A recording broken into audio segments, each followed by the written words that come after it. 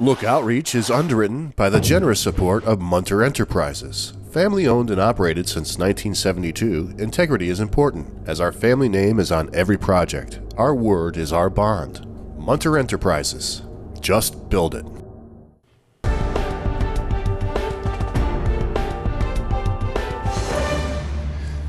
Welcome back, everyone. Welcome to Driving 101. I am the driver, and here is the passenger.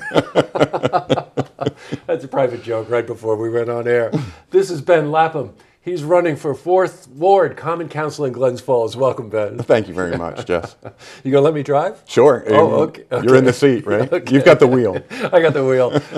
Ben is running in Glens Falls for a Common Council on the Green Line, and also the, what is it, 12804? 12801 line. So that's for the zip code of Glens Falls. Sure, of course. So that's Robin Barkenhagen and Rich Serino are running for councilor at large and mayor. Yes, absolutely right. Along with us, so we're line mates. We're like a hockey checking line, I guess. Oh, I got it.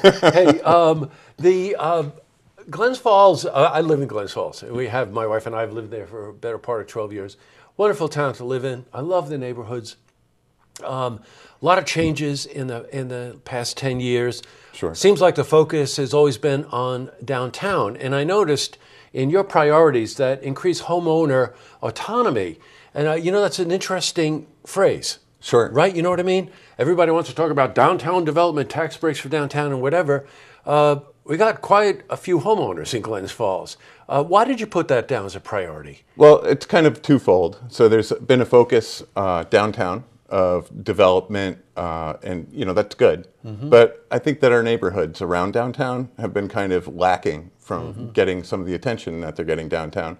And also that there's kind of a thing that with government that you have like, oh, I've brought this to you, So I would feel like if the homeowner's autonomous, then the government's working for them and not doing things for them.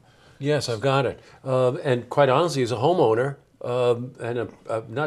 we're pretty much neighbors. You're not too far away from where we are, vice versa.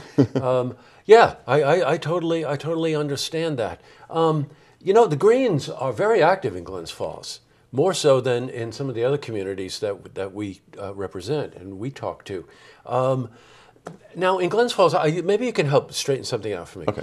The two major political parties, Republican and Democratic parties, sometimes it's very hard to even find a piece of paper between the two of them.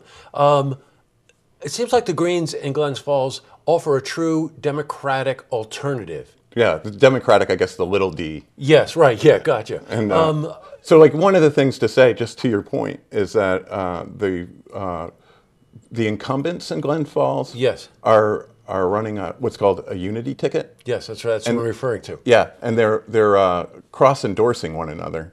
So a lot of times Greens will say there's not much difference between the Democrats and the Republicans. And in this case, when the Democrats and the Republicans are endorsing one another, there really isn't much difference. Also, incumbents already have this advantage, so they've doubled down on the advantage. Right. I see that. Now, I'm sure there's reasoning for that coming from anybody who's in Democratic or the Republican Party. I'm sure they're saying that we get along, we work well with one another, but there's a certain point where you start to say, hey, you guys are maybe getting along well with each other, but maybe not with the newspaper of record. Yeah, and that's why you have these lawsuits. Yes, gotcha. I'm referring to a lawsuit with the Post-Star, by the way, which if you want more information, you can look it up. The one thing when I was looking at your slate, Ben, I really noticed it really did take some thought. Tax breaks, you usually see all of these kind of grandiose statements, some of which are unfulfillable. Sure. Some of which don't really play to the democratic process.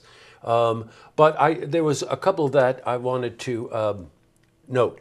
Sensible code enforcement. Sure. Explain that. Okay. So one of the things with the code enforcement is it seems like maybe sometimes people get reported by neighbors with, some sort of agenda. So that I had an issue last year where I had sunflowers growing out in front of my house. How dare you? Which were harboring bees or something terrible. But I got the kind of notification through the mail to remedy my situation with the sunflowers. Even when I called up, I don't know if I remedied it properly or not, but I didn't get any further things in the mail about it, or any fines or anything. But that seems not particularly sensible. Oh, also maybe a little bit of a waste of time. Yeah. Greater transparency you put down. You do see that. Everybody wants their government to be more transparent, but I think to the point that we were talking about earlier, that choice is very important to promote transparency. Absolutely. Yes, and I think also that transparency encourages people to get involved in the process, and that when people are involved in the process, maybe more people that really have, good ideas come to the forefront. And maybe we come up with some plans that are less expensive and maybe have a greater impact. Yes, and more efficient too. Hey, I ask every candidate this. We are living in an era where you hear phrases like drain the swamp and all these other kinds of phrases. Some of them are empty. But I do like the idea that people with varied backgrounds decide to run for office and are not necessarily what you might promote as career politicians. Sure. What's your background? So my background is I'm a software engineer. I've worked for Gracenote / Nielsen. The sign's about to change, I think, next week. Yeah. And it was Tribune Media Services when I started. Yeah, sure, I bet. So I work as a software engineer. So I work on a lot of projects where I work with a number of people, sometimes with other companies, to get things accomplished. So there's a lot of analysis work and there's a lot of development work that goes into it. And I think those are traits that really transfer well to government service. Sure, especially in a council setup, because you're trying to work with each other. Absolutely. And I would assume that a fair amount of negotiation goes along with that, which of course is also key to getting any legislative action. Absolutely.